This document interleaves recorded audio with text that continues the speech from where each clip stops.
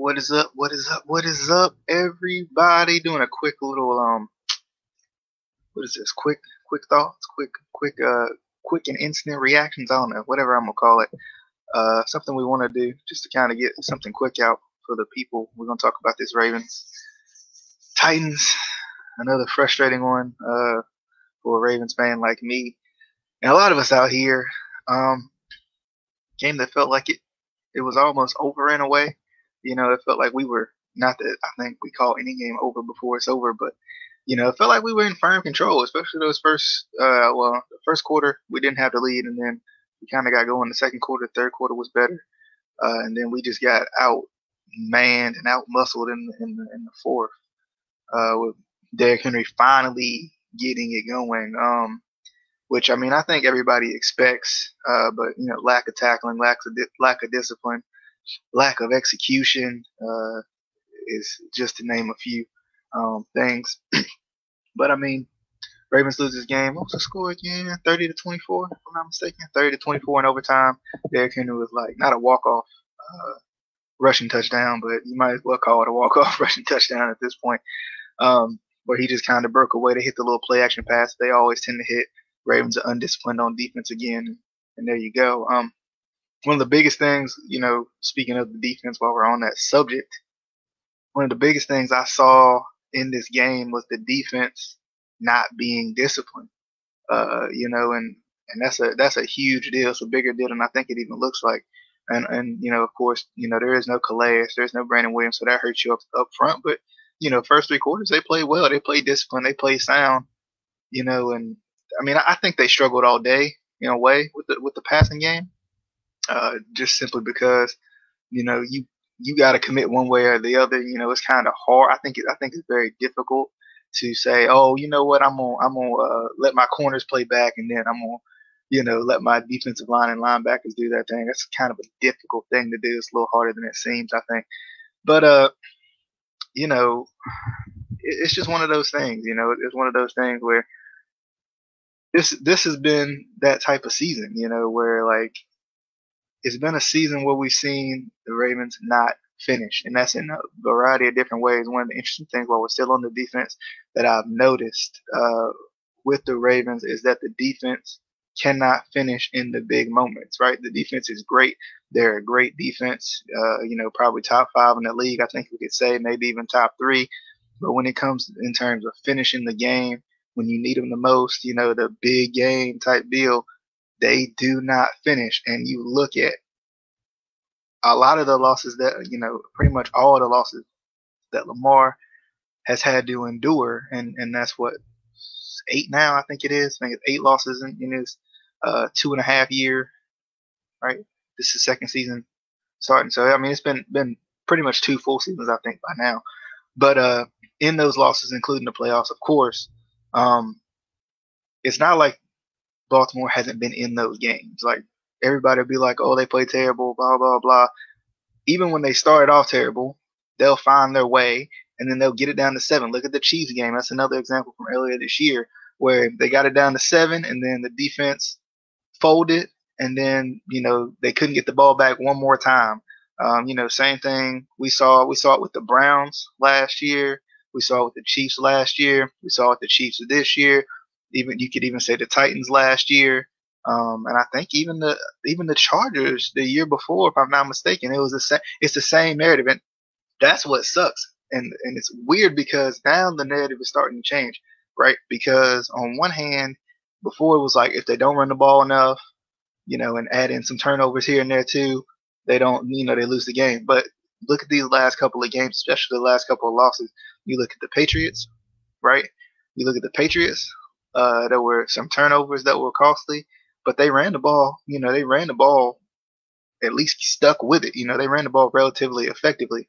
Same thing in this game. They ran the ball well. J.K. was a beast today, but at the same time, they couldn't, they just couldn't finish the drives. What I'm noticing too is with Baltimore, it just seems like, now they're running enough. Like that, that's no longer the issue. They're still running, 30 plus times or whatever it needs to be. But it seems like for some reason, they just can't finish those drives. There's a costly turnover here or the defense, and I think it goes back to the defense, right? We always draft for defense. We sign for defense, bringing in Ngakwe, bringing in Calais, bringing in Derek Wolfe, re-signing Marlon Humphrey, bringing in Patrick Queen in the draft. Who was it? Jalen Ferguson, too, and those guys, even bringing in Earl in years past. But it seems like for some reason it's the defense that does not finish the games, right? It seems like, yes, they're even in this one, you could say the throw to Duvernay was a costly turnover. I would say that too. I would say that was a costly turnover, but at the same time, it felt like Duvernay almost lost it. I would say lost it in the sun. I don't know how much the sun was shining today, but it felt like he lost it in the air and couldn't find it. So even with that, the defense still got to step up and play the same way you've been playing. And I don't know, man. It's frustrating. Another frustrating loss for the Ravens. Wanted to give my quick thoughts on this. I don't know how long it's going to be. Maybe 10, 15 minutes, something like that. Might be a little longer if I go on a tangent or something. But you know, defensively, I think now it seems like the issue is the defense. Like on one hand, yes, I think it's the defense in the clutch moments, not necessarily always the offense. Yes, the offense can be an issue, but I mean, even today, it felt like the offense played pretty well, with the exception of some drops. I know Mark dropped one or two balls today. Hollywood dropped a couple of balls today. Dez, it didn't look like a drop. I would have to really go back and look at that first catch he got. It was like on the first drive.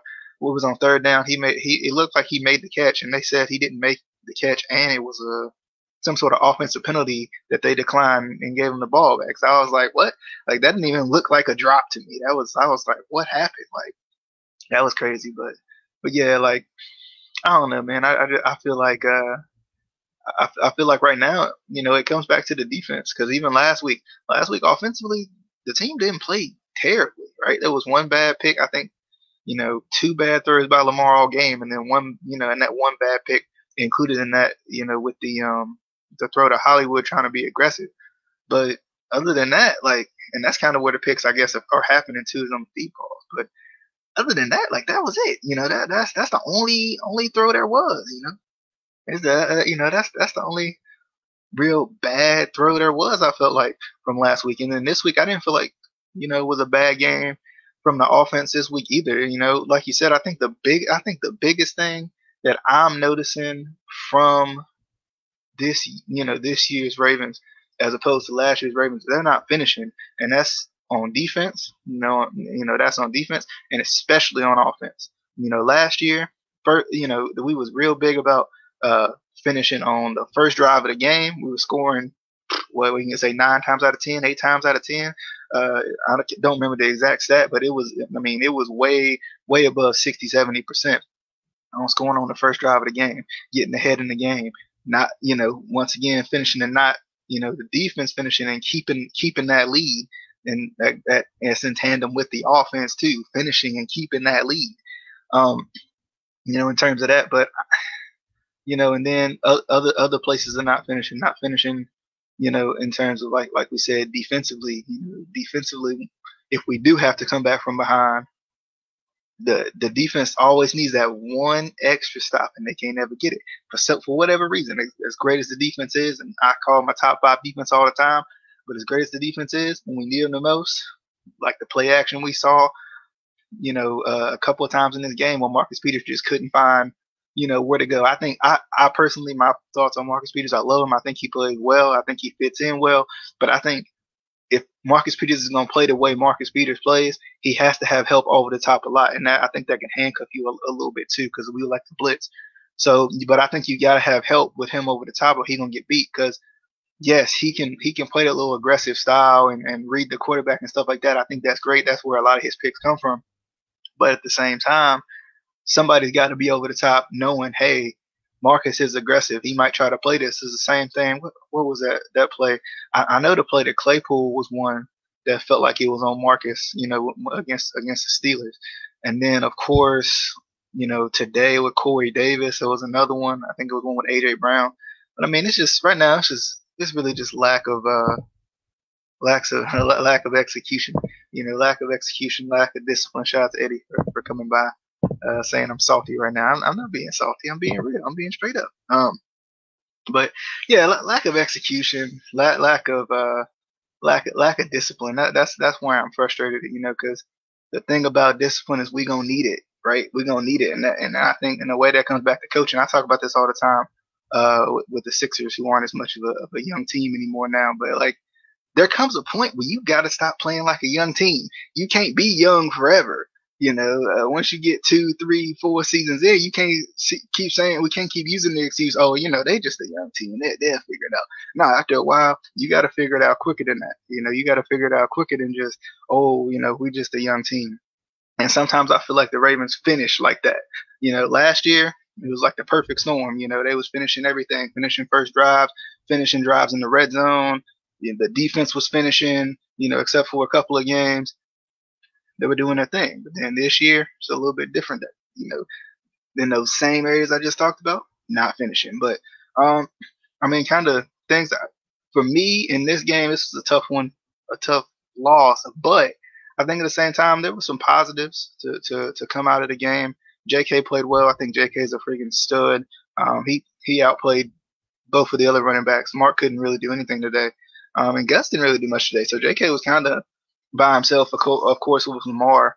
So, that was a positive. Dez got involved. It looked like they tried to get him involved in some physical ways, trying to get him some short catches and letting him just kind of be Dez and be physical and stiff arm some people and get hit because it's been a while since he got hit. I think that was good. That was nice. I would like to see a couple more like jump balls for Dez. I know Lamar's not as much of a jump ball thrower, but especially in the red zone more so. We've always been known for that little seam route with the tight end. It would be nice to see Dez get one of those, or even Anquan back in the day too. It would be nice to see Dez get one of those. Let me see Dez get one of those.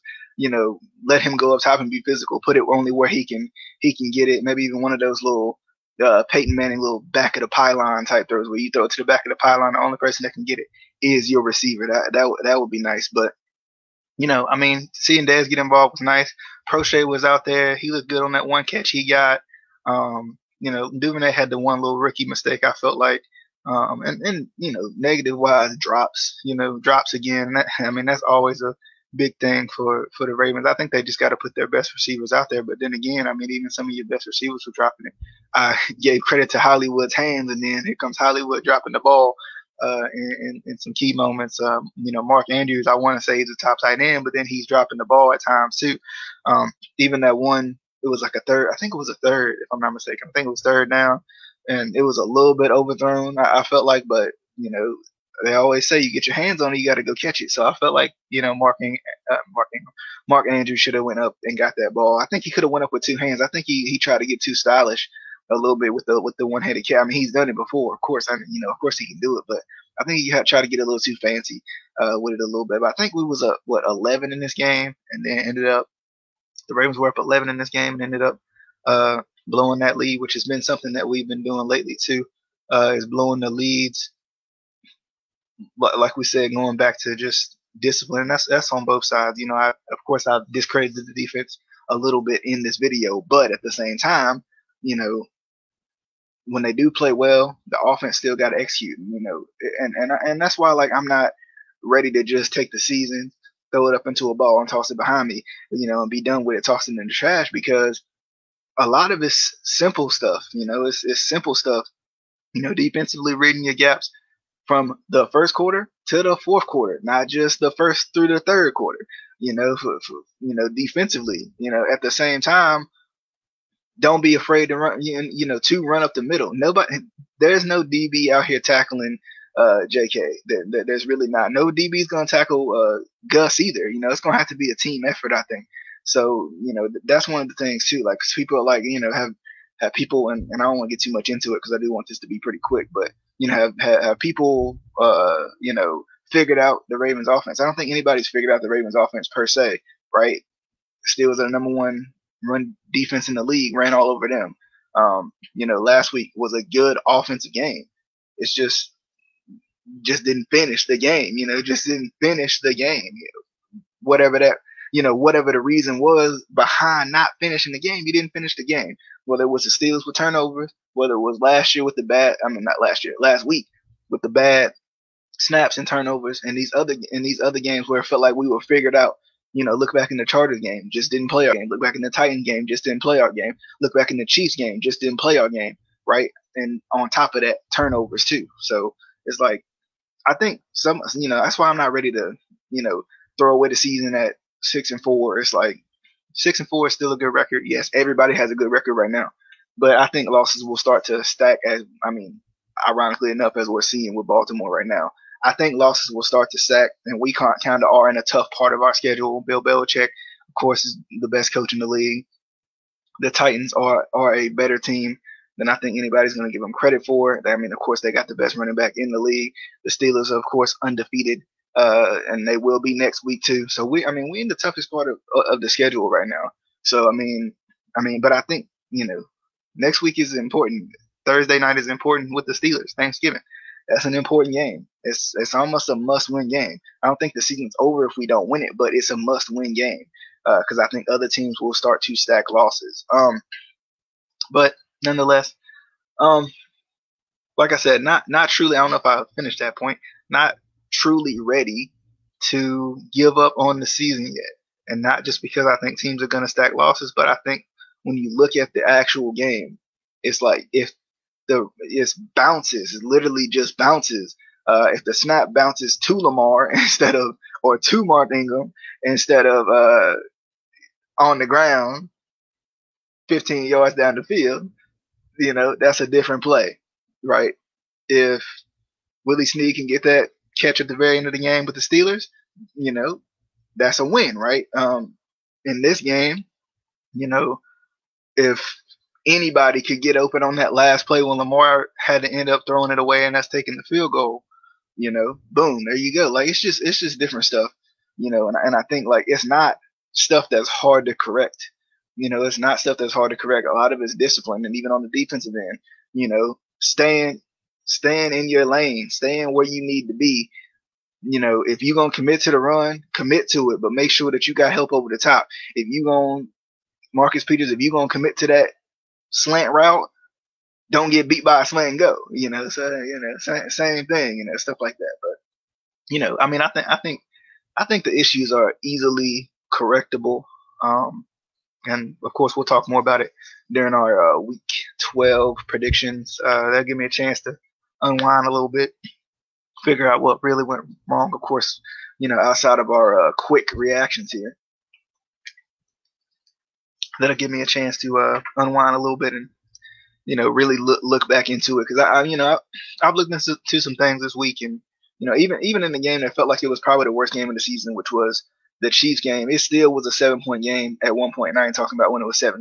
It was still a 7-point game close to the end, and then the Chiefs ended up scoring, and there you go. But discipline, man, that's the biggest thing. Like, look at what makes you great, look at what makes you not great, and